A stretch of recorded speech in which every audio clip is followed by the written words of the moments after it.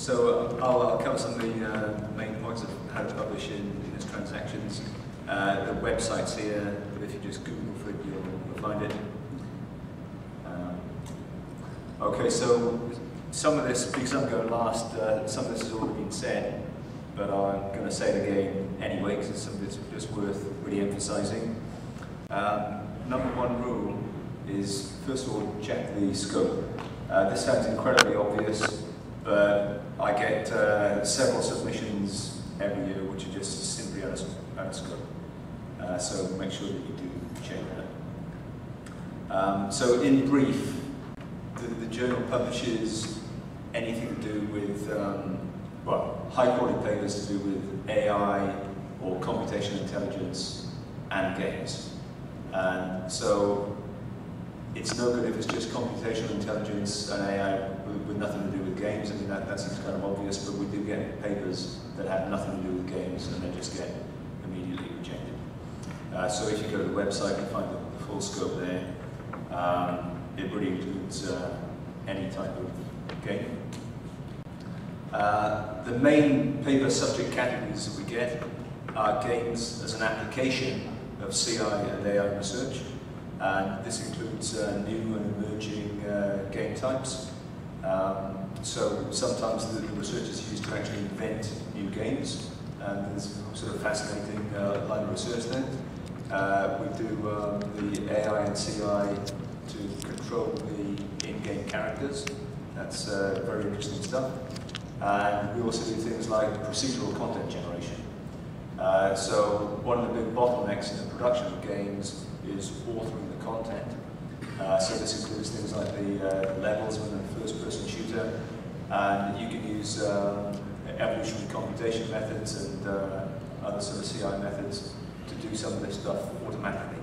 So that's also very interesting. So there are examples of games as an application of CI and AI research. An equally important category is using games as a test bed for AI and CI. So if you've got some novel computational intelligence method and you want to see how sort of smart it really is, well, to use a game environment as a test bed, games offer these sort of really interesting dynamic environments where you measure the quality of a player against a set of other players, and this is a real sort of test of intelligence that I find particularly interesting. Along these lines, we actually run many game competitions, and a lot of these are associated with the main conferences in the area. That's the IEEE Computational Intelligence and Games Conference, and also the conference on AI and interactive digital entertainment. That's the AID conference. So those things are all pretty interesting. So these conferences have really interesting game competitions associated with them, and we get quite a few papers describing the results of those competitions, and also the main sort of techniques that are used in developing the game controllers for those competitions. So examples of this include things like AI agents to play real-time strategy games such as StarCraft, which is a really sort of tough game. This is a huge challenge to human players, and it's an area where the AI is not even close to competing with the very best human players yet. So that's a major challenge. It also includes non-game applications of game intelligence. So sometimes people use game theory and game AI to do things like develop cell phone network, this type of thing. These sort of papers are in the minority.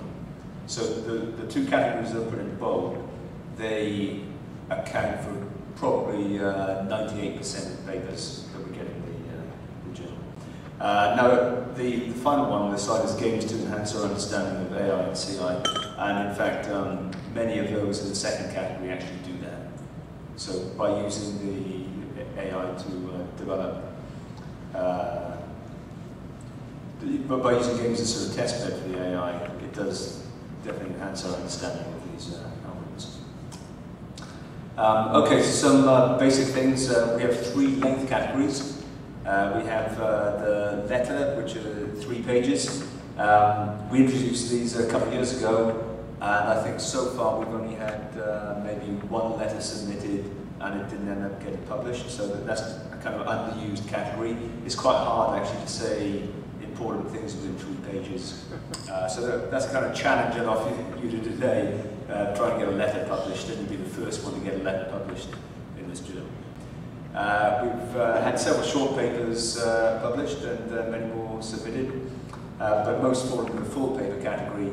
Now, the normal length requirement for a full paper is 12 pages, but you can exceed this where it's justified, so you have to write a cover letter saying why you think it's justified to go over that limit. And if the reviewers agree, then it can get published even though it's longer. We recently had a survey paper published that was 43 pages, so that was well over the limit. But in the case the reviewers felt it was justified, that was on Monte Carlo tree search, which is a fantastically interesting area. It's really sort of dominating the area of really tough games such as Go, and we felt that was justified in that case. Okay, I've just put up a slide here showing a range of the sort of fascinating games that we deal with. It's really all games, but this is just some sort of sample. So on the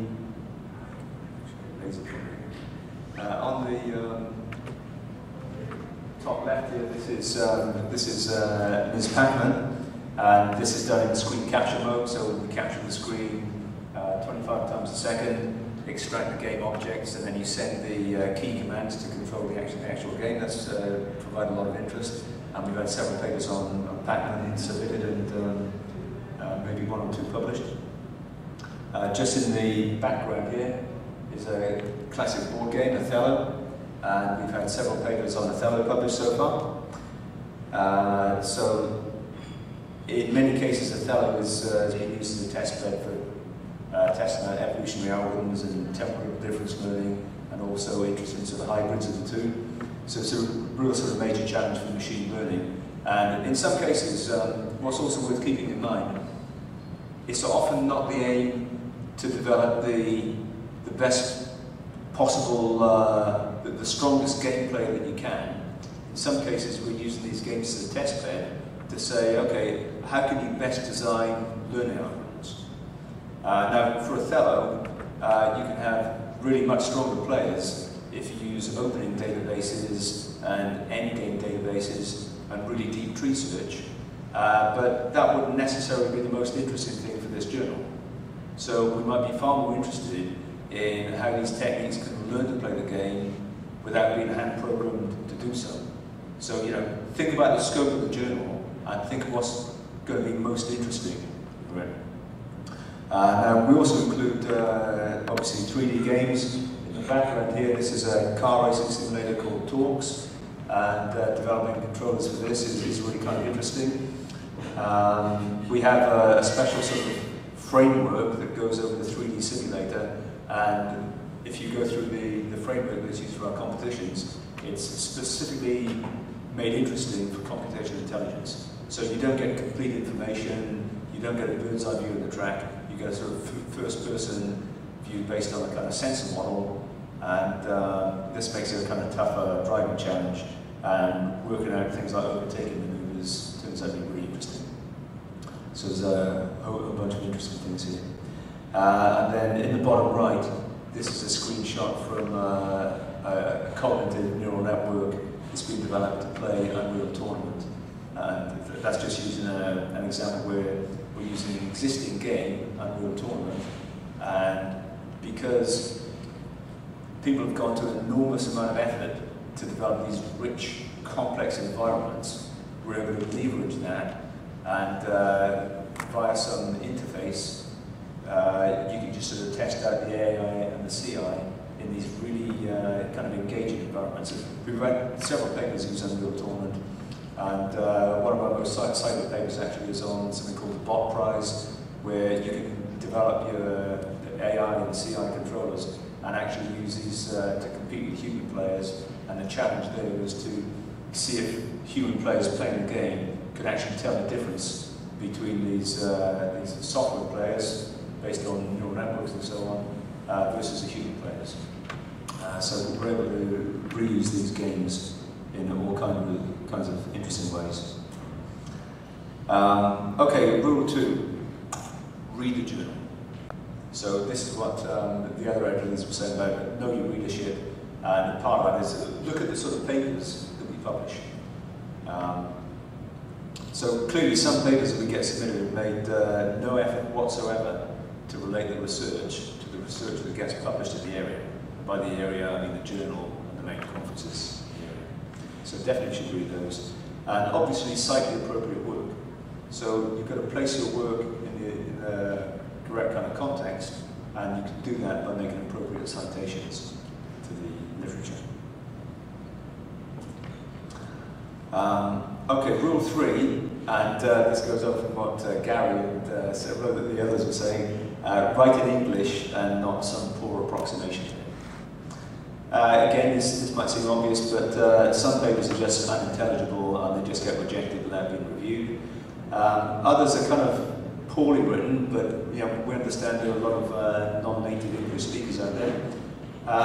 But I think even the poorly written ones, they should really be making more effort. It's not fair on the reviewers, and it's not fair on the authors. I mean, they're kind of shooting themselves in the foot here, because reviewers often take a dim view and just get upset if things are poorly written. Just get a poor impression of the work.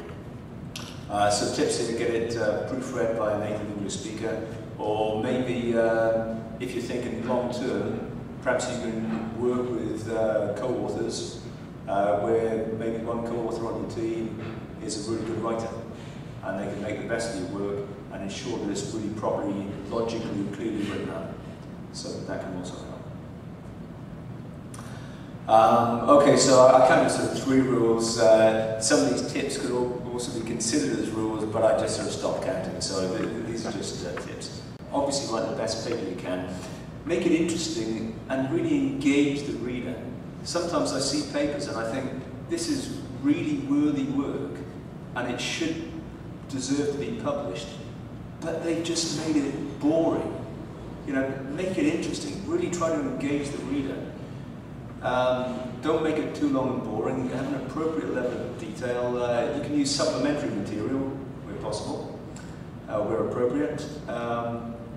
Really point out why it's important and carefully relate to the previous work. Obviously show how it differs from previous work and clearly show what your paper adds. When you do experimental studies, and I would say most of our papers have some sort of experimental component to them, describe the settings as far as possible so that they can be replicated. It's not always possible to do this. So some games are so complex and maybe written by the authors themselves, they may be commercially sensitive that you can't make them available. We still want to get papers on those. So sometimes it's not possible to actually have them fully replicable, but you should do your best effort. Include images and videos where appropriate. So games are wonderful, dynamic things, and maybe you've developed a new AI, and you can describe it in the paper, make a really good effort, but by all means include videos. You can include supplementary material, and the reviewers, people get lots of stuff to review, and sometimes you just have enough of reading. And if you're reading the paper and you can watch a video, or you can see some extra images, it can sometimes convey that information in a nice sort of additional way to the text in the paper. And you should also consider making your software available. So one of the things when reviewers read a paper, obviously as a reviewer, you want to read it with a healthy degree of skepticism. Now, this is especially true if the results are really astonishingly good. So you might say that you've developed a new player for a challenging game like StarCraft or Go, and you've got exceptionally good results, and reviewers are naturally going to be skeptical. So what can you do to show evidence of that? Well, maybe you could make the software available so they can check it themselves. maybe you can enter competitions. So things like Computer Go, they have regular competitions all the time.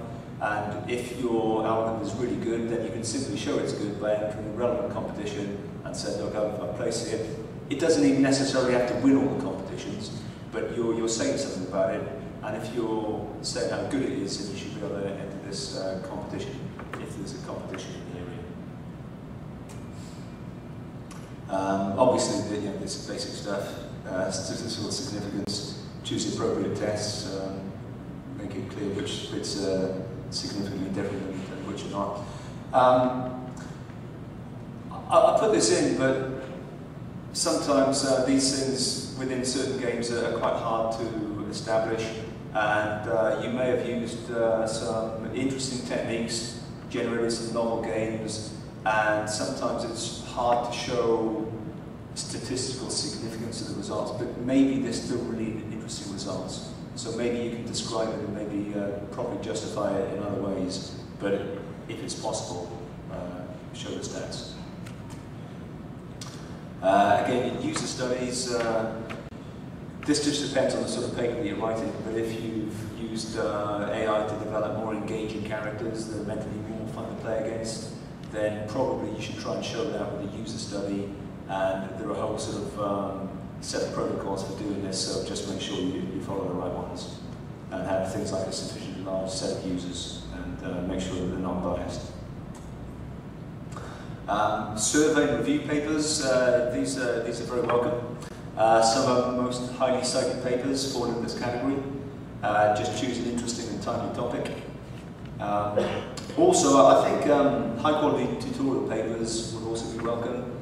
I know when I was a PhD student, reading some high quality tutorials in the IEEE magazines and journals, this was a valuable thing to do. To our journal, we've not had any submitted yet, but we would encourage really high quality ones on important topics. Special issues, these are the ones that we have so far, so the first set of these have already been published. Computational narrative in games, this is still in preparation, but this is going to be really, this is a wonderful topic, the idea that you can use AI to sort of alter the narrative of the game. We have an open one at the moment for general game systems with a deadline of 1st of July. General game playing is all about the idea that rather than developing AI or CI to play a specific game, you're aiming for general purpose intelligence, where at the point of writing the software or programming the agent, you don't even know what games it's going to be given. But there's a protocol there where the agent's going to play a game and get rewarded if it wins, and so on. It's going to know at the end whether it won or lost, and over time it's going to learn to play better or advance in some way. That's really fascinating stuff. And then a new and emerging topic is game data mining. So the games industry is really into this. So they have people sort of clocking up millions of hours of playing time, and they're really interested in how best can they mine all that important information. Maybe to make the games even better, or maybe exploit users and get even more money out of them. That's particularly relevant actually for these games with you get the sort of in-game purchases. And sometimes you get a 5-year-old who just borrows his mum's iPad for a bit and installs a game, and in the first 15 minutes after buying a game, you can actually clock up lots of purchases, and so sometimes kids have run up like $80 worth of in-game purchase within 20 minutes, and not particularly popular with their parents.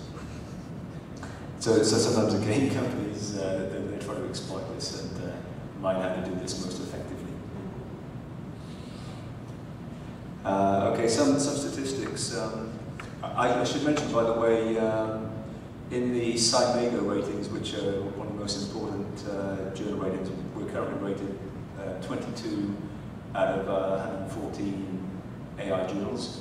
Last year we were 32 out of 109, so we're clearly on very much an upward trend, which I think is really good. Some of the, this is the statistics as of last month. A couple of things to draw attention to here. The average time first decision of 50 days is really competitive.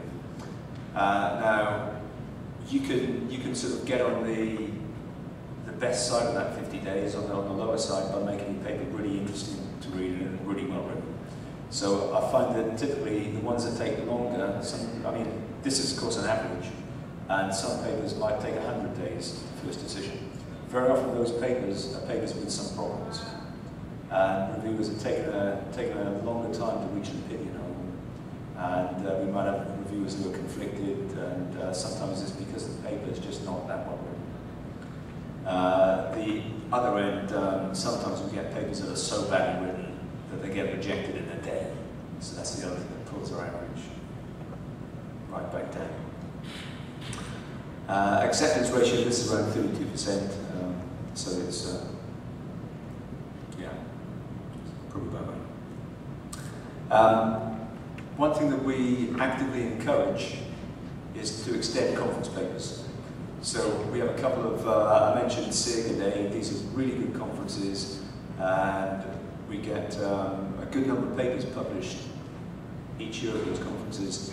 For SIG, the length limit is 8 pages in 2-column IEEE format, and so in many cases these are really good initial pieces of work, and they have obvious ways that they can be extended even for a journal paper. So I really encourage authors of those papers to take advantage of this and say, okay, also you go to the conference, you present your work, and you get a lot of valuable feedback, and you say, yeah, okay, that's some really good ideas I've got there, so I know what to do now. I'll make a significant extension and write it up as a journal paper. However, there are several musts here. The extension must be significant. You must provide a covering letter explaining what the significant extension is, and that should also be explained in the paper. And the conference paper or papers that it's based on, that must be freely accessible to the reviewers. Okay, so that they can read them independently and say, yeah, okay, this is a significant extension, or maybe it's not. Okay, reviews and revisions. Sometimes authors just really make work for themselves. So you submit a paper, nearly always it comes back with some reviews which might say reject or might say revise. I don't think I've ever had a paper that's just been accepted. They nearly always come back with revisions. Now, as authors, what you do next is hugely important. So you can sort of see this as a kind of adversarial game where the reviewers have asked you to do things and you say, well, I don't really want to do that because it's going to be more work for me. So I'm just going to pay lip service to those points and kind of argue that I've done it. But the reviewers, well, they're not stupid, and they might just reject it at that point, or they might send it back for more revisions, and it just takes longer, it's just more tedious. So the best thing you can do is to really embrace those comments and see the reviewers as your friends who are trying to improve your paper, and just take them on board and say, yeah, okay, I can do that. Now, not all the comments are going to be reasonable. Sometimes they're going to ask for things which are just simply beyond what you can reasonably do, and so you don't have to make revisions in response to every comment, but you should respond in detail to every comment and provide a covering letter explaining exactly what you did, and where you chose not to make a revision, you just explain why. Yeah. So see it as a cooperative game rather than an adversarial one. Okay, that's it, so I'll stop there. Thank you.